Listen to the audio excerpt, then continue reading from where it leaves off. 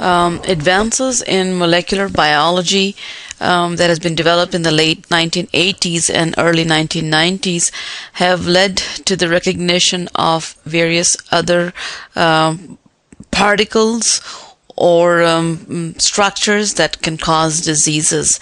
And this particular chapter is based on such particles or extracellular structures. So we'll look at all these three. There are mainly three: viruses, viroids, and prions, and we will understand each one of them.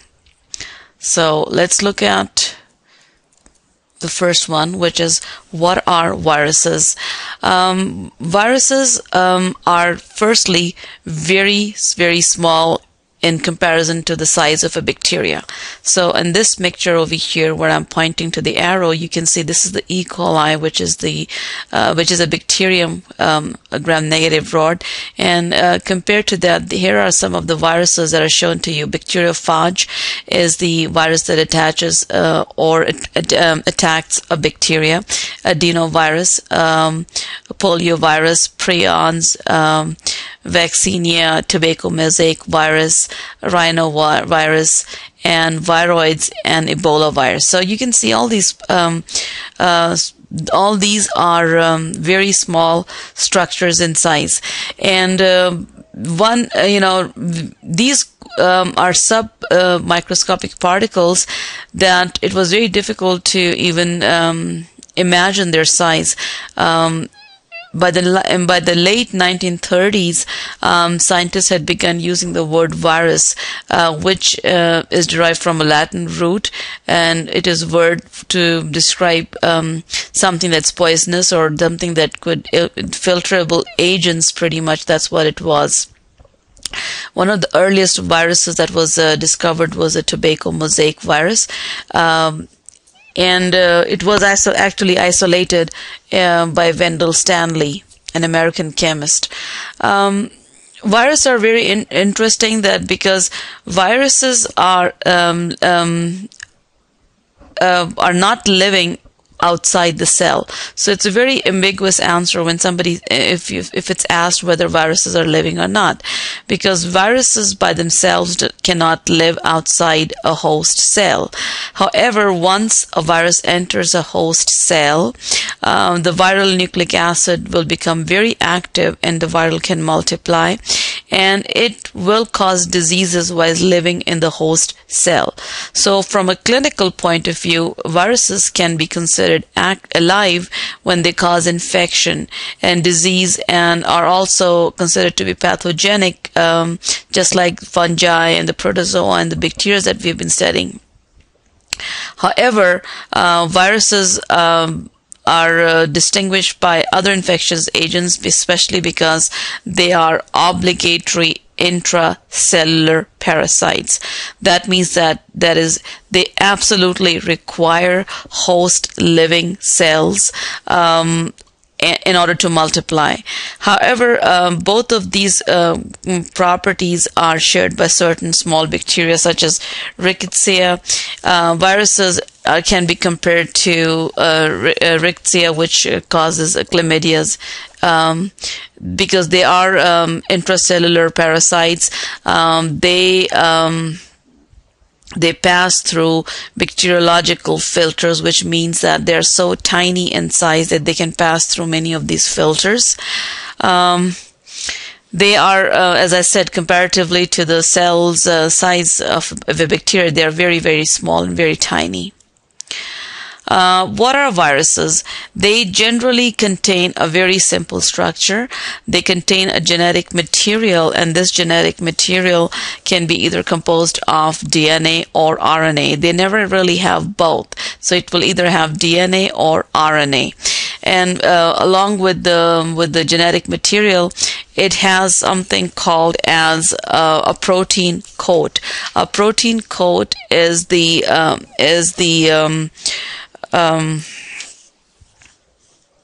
pretty much the outside covering that protects the virus and these are called as sometimes they're also called as capsids.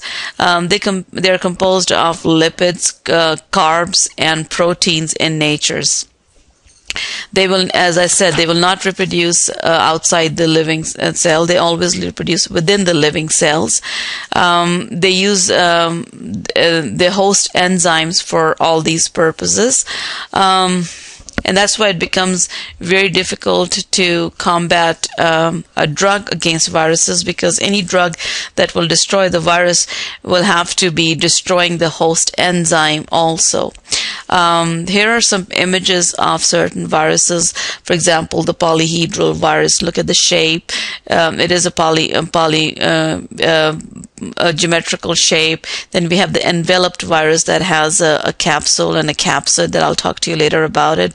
Here is a complex virus that can enter a cell, and here is a helical virus. So various shapes of the viruses we see over here. What is the range of a host for a virus? A virus can have can infect a variety of hosts, but they are very specific for the kind of host that they're working on. So because they are specific ones, for example, the human papillomavirus will 90% of the cases that are caused by cervical cancers are called by HPV, and for example, AIDS is another virus causing disease. So this particular feature of combating a certain kinds of cells or a certain region is actually useful for treating the virus. Here in this image, you can see how a virus can actually can enter a host cell. That is, on the surface of the virus are these receptors. The spikes, and these spikes, they match the receptors that are present on the host cell. So they get locked into the receptors, and the receptors are mainly protein and that are present on the peripheral region of the cell membrane. Remember, there were proteins that are transmembrane. There are some that can cross the bilipid layer and some that are on the periphery. And these peripheral proteins generally form receptors, which can give signals to the host cells. So again, what is a viron? A viron is a term that is used to explain a completely fully developed infectious viral particle that is composed of a nucleic acid, which, as I said, could be DNA or RNA. And it is surrounded by a protein coat that is called as a capsid, and it protects it from the environment and is also a vehicle of transmission from one host to the other. Viruses are classified into different categories based on these coats. So let's go on to the next slide.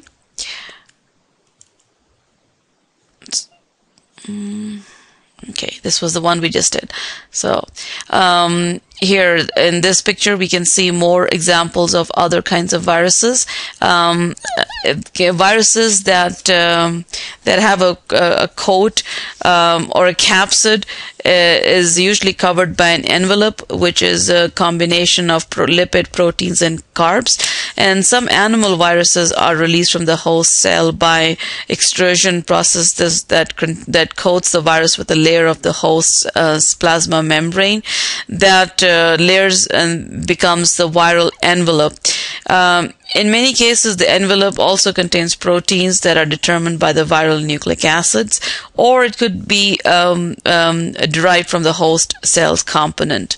Besides the envelope, depending on the virus, some of these envelopes may or may not be covered by spikes. So here on this particular virus over here, that is the helical virus, you can see the spikes that are shown to you in light blue color, and these spikes are reliable characteristics by which they can be identified as well. And for example, the influenza virus will clump to the red blood cells and form bridges between them. Now, there are viruses that do not contain the envelope, and those are called as the non-enveloped viruses. And the non-enveloped virus, we can look at it as this one up here, which is the one in the blue up on the left that you see. It's the polyhedral virus, and that's a non-enveloped virus. So let's look at this shape of the first kind of virus, and this is called as a helical virus. Helical viruses, as the name tells you, it's going to be very flexible, or it could be rigid too, depending on the shape of the rods. They're usually hollow cylindrical capsids that have a helical structure inside, and these viruses that causes rabies and Ebola, hemorrhage, fever are examples of helical viruses.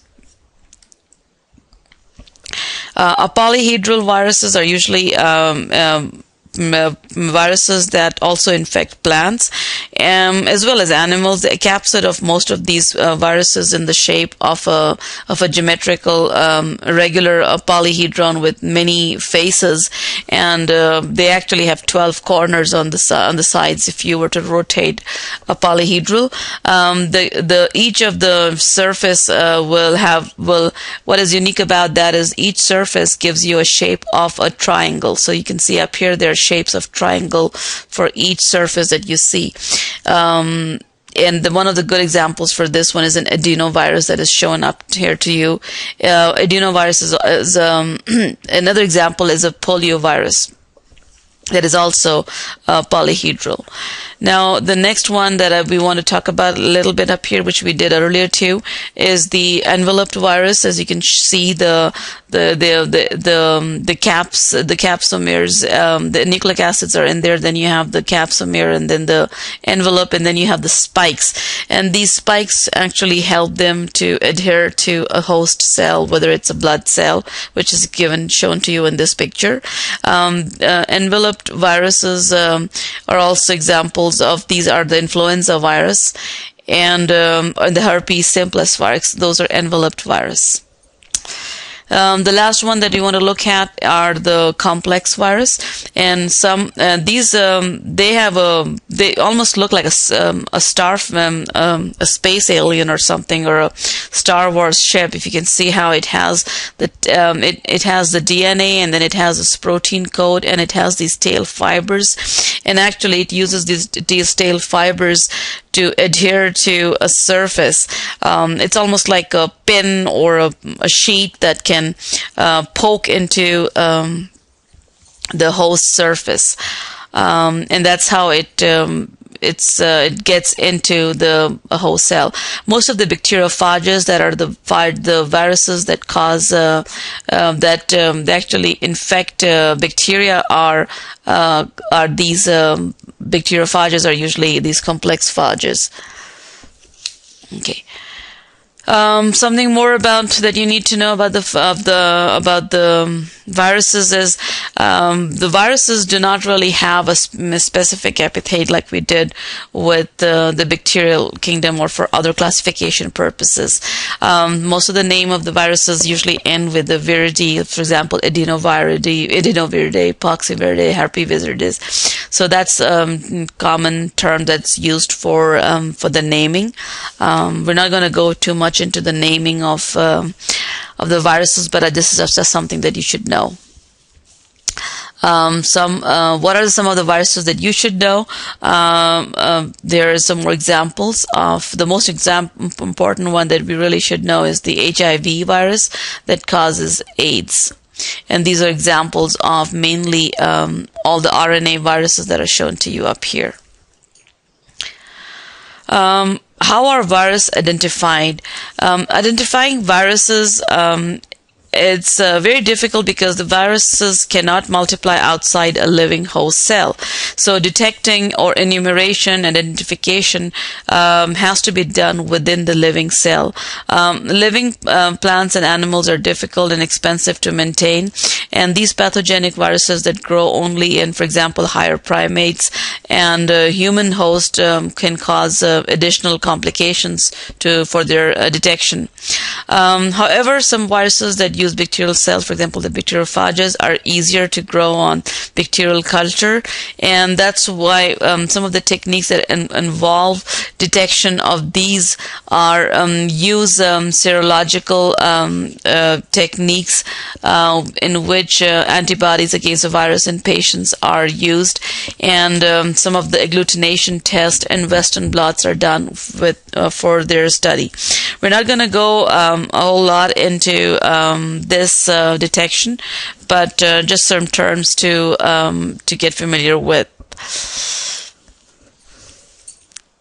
So we will stop the first part of the virus lecture here, and then we'll go on to the next slides.